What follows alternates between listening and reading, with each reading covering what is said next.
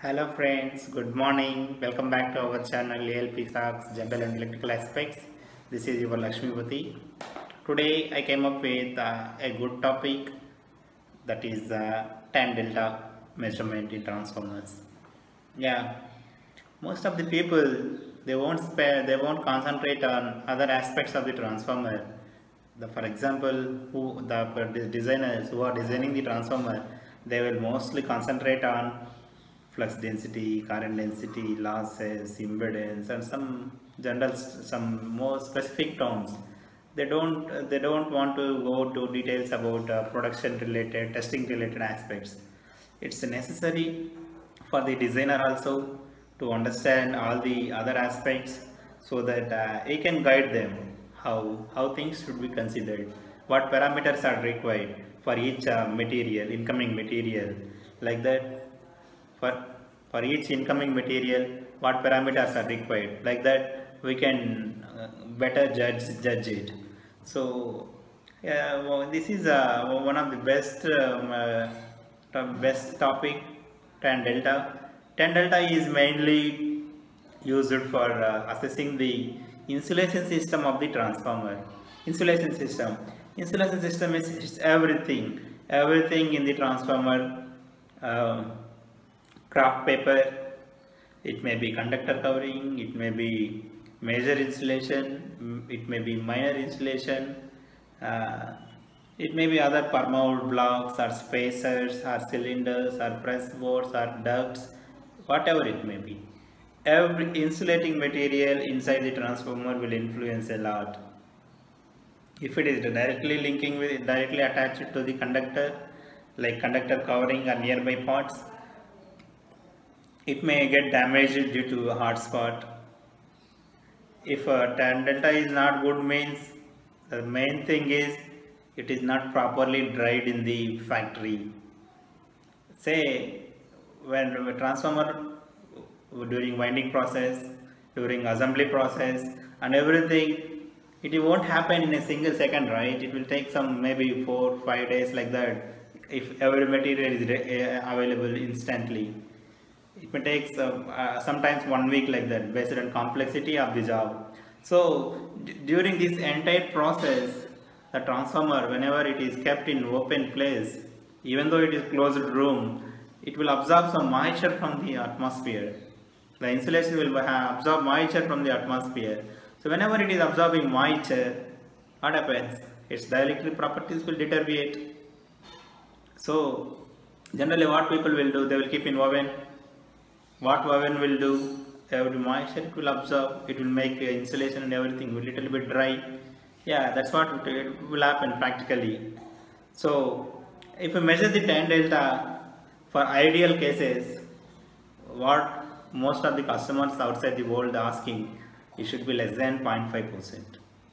If it is less than 0.5%, means it's good, it's ideal, it's good transformer, and the insulation, everything is properly dried. Yeah, if it is more than 0.5, means it's not good. Why not good? Means it is not properly dried. Manufacturers may need to keep entire 12 hours, like that. If it is a high kV class, I mean the structure will be bulky. With respect to that, we may want to keep one more cycle, maybe 24 hours. That depends. Based on transformer structure and all, we have to keep a certain period in the oven. We should dry everything. Sometimes vacuum drying, sometimes normal drying, whatever it is feasible to you, you can dry like that. Yes, 0.5 is a good value for tan delta. If it is less than 0.7, life will be, say, some 10% is reduced than expected. If it is less than 1, life may be reduced some 20% than expected. If it is 1 to 2, life will, say, around 30 to 40% will reduce.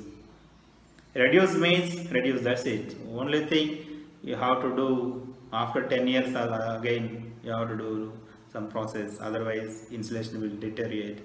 Simply oil filtering won't help you guys. You remember that. You may be thinking that you may be taking transformer from the manufacturer, You may be thinking, okay, we will do oil filtering. They may suggest so many things, we will do oil filtering and all. What you will do? Taking oil filtering means it is instant, like instant brew. Immediately it will give some results to you. If you measure at the end of the day, it's again same thing. That won't help you a lot. Only thing inherent, first time whenever your transformer you are keeping, core coil assembly you are keeping into the tank and filling the oil, at that time itself care should be taken. It should be properly dried. Yeah, that's what I am saying.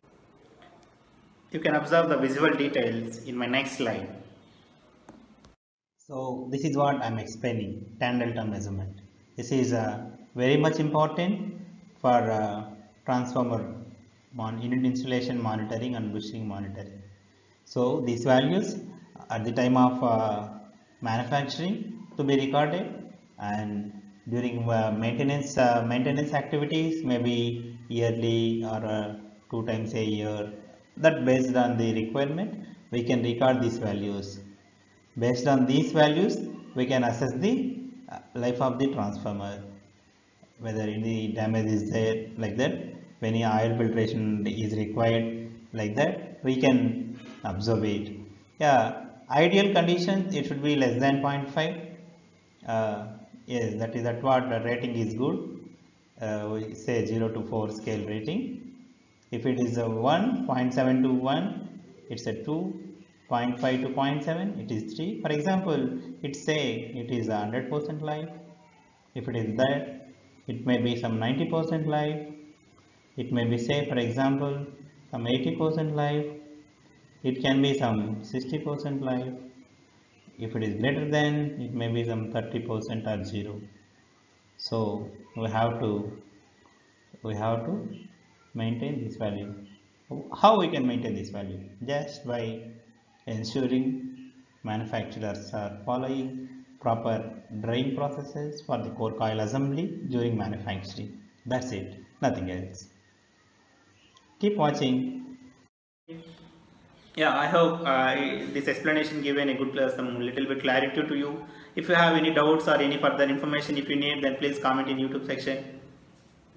For maintaining proper tan delta value, oil preservation system plays a major role.